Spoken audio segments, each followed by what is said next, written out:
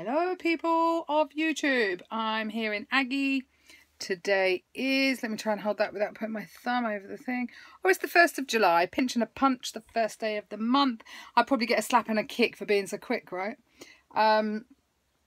So it is Saturday today. We're in Aggy. We're in a lovely little place called Buxton in the Peak District. It's absolutely beautiful here. We had a really good walk yesterday and I managed to hit my 10,000 steps. In fact, I think by the time I went to bed it was 12 or 13,000, so that was really good.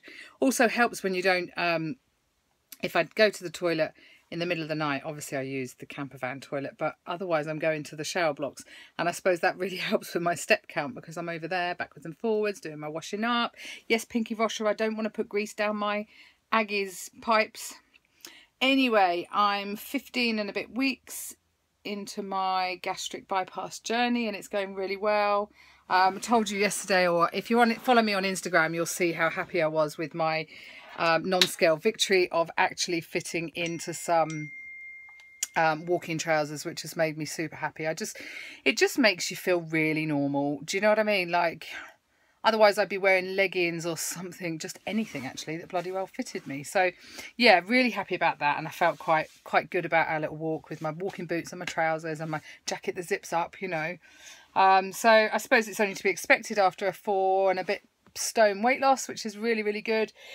Yesterday I was super rubbish with food and with fluid. So I'm on here to make a confessional, I guess, that we left at 6 o'clock in the morning. I didn't have my proper breakfast because we were heading out the door. I had a yogurt drink full of protein. It was one of those skier ones actually. Really nice, and I was driving in the morning, so I drank it as I drove, and then when we got to Birmingham, I had a cup of coffee, and then I think driving from Birmingham to the Peak District, Harry opened some Lunchables and I possibly had 3 of those little crackers with ham and cheese. That's it and then of course we walked in the afternoon, so we set up Aggy and walked off into town around the Peak District, and I did feel really weak, but I had no fluid whatsoever and no food. So my body hadn't been fueled in any way. So I'm giving myself a slap on the wrist for that. On the upside to that, though, we obviously bought some water from Waitrose on our way back from our walk. And I did drink almost a 2-litre bottle. So whereas I hadn't drank all day and I was very aware of it, I kind of made up for it in the evening. So, you know, I know we need to have to get this water down. So today I'm on a mission. I've got my bottle filled already. We've just had lunch and we're about to go out for a walk. We're about to go to a different walk today, probably a nice good 2-hour one. So yes, I just thought I'd check in quickly and say hi, and I hope everybody else is doing really well. This weekend, the weather, we had a little bit of rain this morning, but nothing really bad. It's brightening up a bit now, which will be good to go for a walk. But then we never let a bit of rain stop us anyway. It's England, isn't it? You'd never do anything if you let the rain stop you, wouldn't you? You'd be sat in your house going, oh, it's raining again. Yes, it's bloody raining again. It's England, of course it rains. Put on your weatherproofs, put on your waterproofs and get on out there.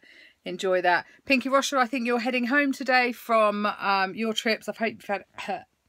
say it again. Oh my goodness.